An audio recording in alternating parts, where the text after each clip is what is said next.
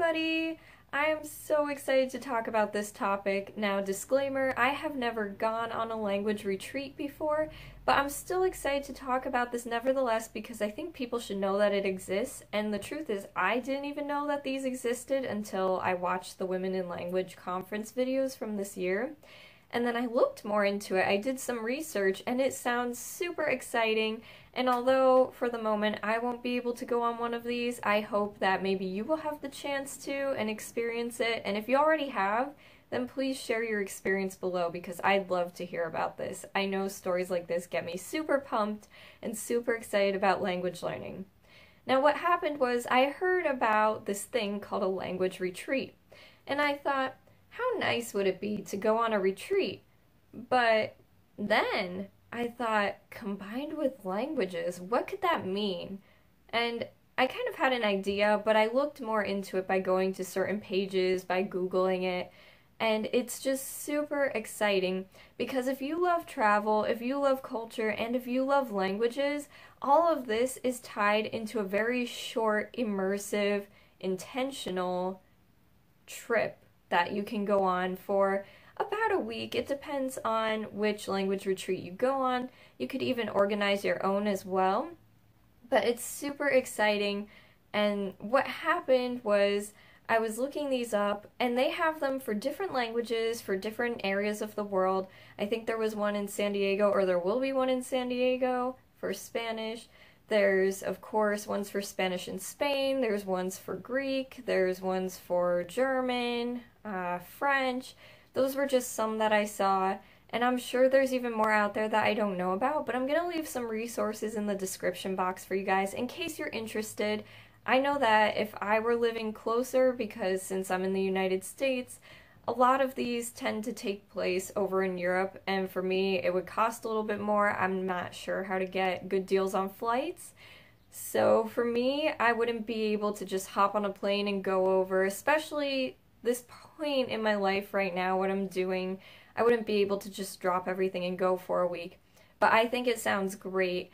If you, whether you're a student, and if you have the money for this, if you're a student and you would really like that experience, but you're not committing yourself to studying abroad for a semester or a year, then you could have this 1 week because they last about a week or so depending on the language immersion trip that you book. You can do that. And it's so cool. From what I've read, it seems like it's language, and it's very intentional in the sense that there is no switching to English because the whole point of this retreat is filling yourself with this language. It's a very immersive experience. And there's no switching into English. You're with somebody, or maybe even more than one person, who speaks that language and will make sure that the conversation is very guided in such a way that there is no switching. And if you're wondering what level you need to have, it depends. I'll, as I said, put the resources here for you to see. But it seems like for these, there's a variety of levels that can go on this trip, and ultimately the guide will kind of tailor it to your level or the level of the people in the group because you're in a group. It is a small group. It's not like when you study abroad and there's a whole big group of you and then you're all speaking English together. This is more focused. It's a shorter period of time. It seems even more intensive. Now, like I said, I have never been on one myself, but I wanted to spread the word about this. And it also ties in culture. In the package, what I have read on these websites, you will get meals. You'll be living in or staying in a really nice place for that period of time. And it does seem like you can have a room to yourself. And then, so you'll have food. There might even be classes involved where you get involved with the culture yourself, whether you're watching a type of dance or you're taking a dance lesson. And all of this is included within there. And then they'll even give you some free time to plan whatever you would like to do. Now, there were a couple of websites that I was able to find on language retreats, as well as a blog post from Eurolinguist, so I'm going to link that. But one of them was Maria Ortega Garcia, her website. She will organize retreats for Spanish specifically, and there's different themes, like one of them was creative writing, but then there's others that you could check out as well. You can check out the past ones that she's done just to see what kind of things that you can expect if you go on a retreat, as well as this year's retreat. Then there was one from, well, a few actually. There were quite a few options for La Flèche Lingo, and that one's done by Thérèse La Flèche. And with that, I saw locations of Canada, France, Germany, different areas that you could go to. I think Spain was also one of them. And you can check out just to see an idea of what the itinerary would be if you would go for one of those retreats, because everyone might plan their retreats a little bit differently, even though the overall idea is the same: to practice your language, get immersed in the culture, be with a small group of people. And I found one for Greek, and that one, same idea. You are getting involved in the culture as well as speaking the language, and you do take classes as well as having a conversation. You will also get tutored, which is really cool, especially if you're in that beginner level.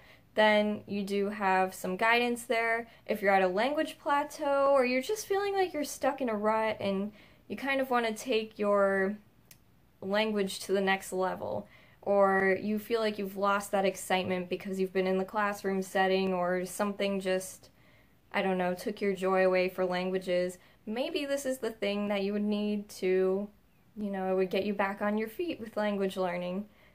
Those are just a few examples.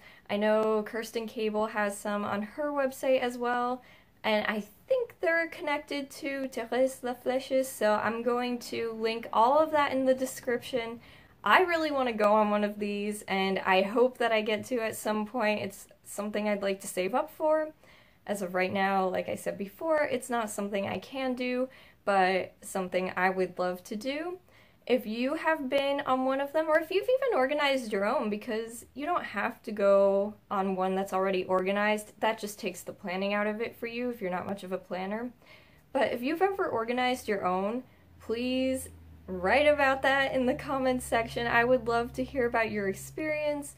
If you went on one that was already planned out, talk about your experience there. Stuff like this gets me so excited about language learning and so excited about traveling as well. All of that combined into one, and that's pretty much all I've got on that. I would love to hear your stories, and if you were to go on one, where would you want to go? Alright, thank you guys so much for watching. I wanted to say one more thing, actually a couple more things. One thing is, I've been absent for a couple of weeks because if you've been following me on Twitter, you would know I made a video about Polish, but you haven't seen it around here because it is still unlisted for now.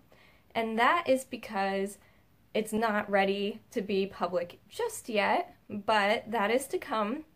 As well as I have a list of topics that I would like to do videos on, but I've honestly been struggling with how I want to go about those topics, so I haven't recorded any of those videos yet, but I have my list of topics that I would like to speak about.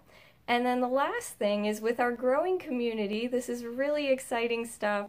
With our growing community, I was wondering if you guys would prefer to celebrate a milestone, if you guys would prefer a 50 Facts About Me video, or if you would prefer a live Q&A video.